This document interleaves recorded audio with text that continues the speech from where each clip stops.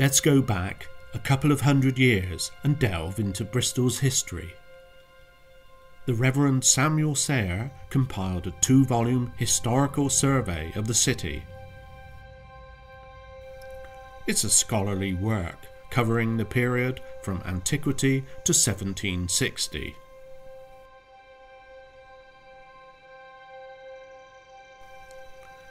Sayer's map shows the Iron Age forts which existed long before the select suburb of Clifton was founded.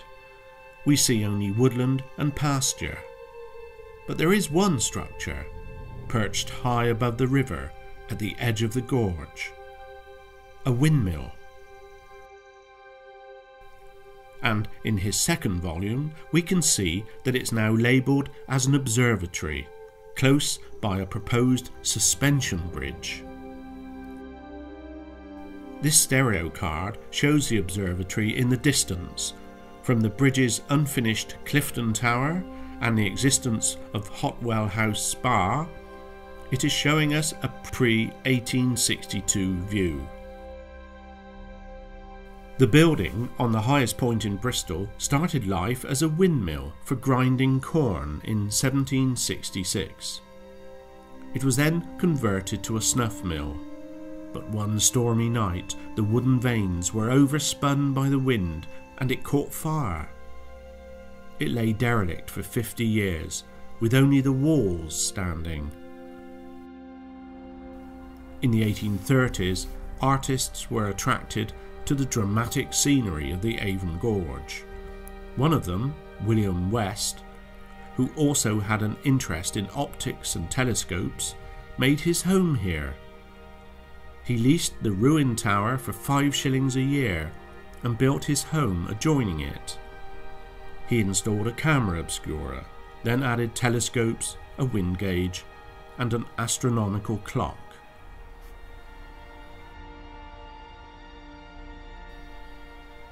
And so, for more than 190 years, a 5-inch convex lens in a revolving cowling in the roof has projected images of the surroundings. It's like a submarine's periscope. It rotates and scans the views. An angled mirror reflects them down onto a white, saucer-shaped table in a darkened room.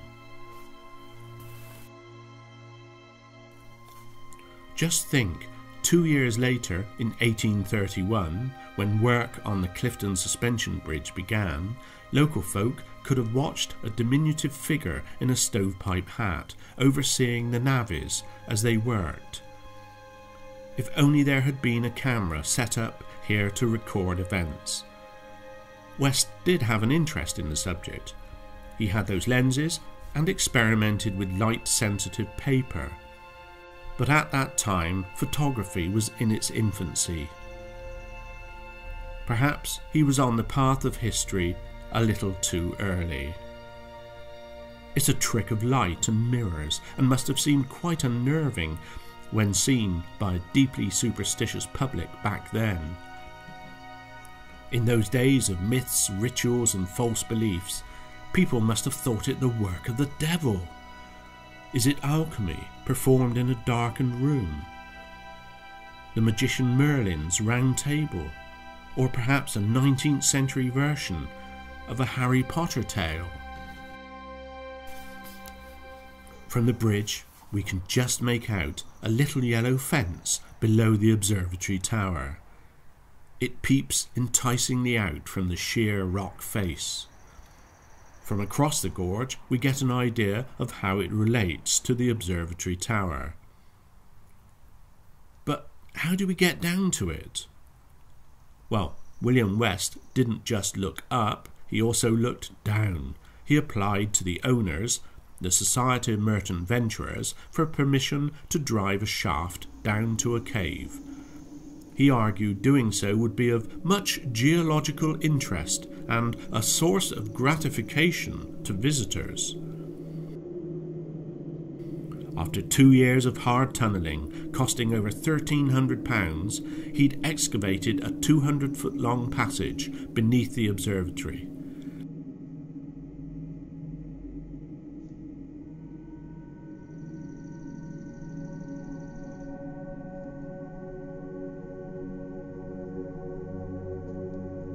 it opens out into the Giant's Cave, what had once been a medieval hermit's cell.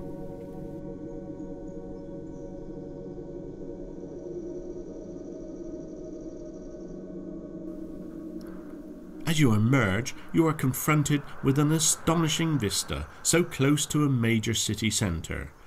Ancient deciduous woodland opposite, while below the brown river, always moving with its enormous tidal flow.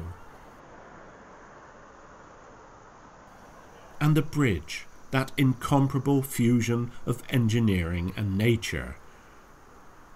The architectural historian Nikolaus Pevsner described it as pure functional geometry swinging out in a glorious curve to conquer the 700 feet chasm. We're more than 200 feet above the river, and visitors have stood here and relished the views since 1837. The observatory and its cave, each offering unique views of one of the world's great early suspension bridges.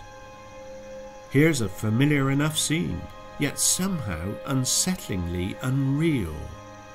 Cars and people seem to float on the white dish, and watching them, we can imagine the sense of wonder that early photography must have engendered, the power to confer permanence on the ephemeral.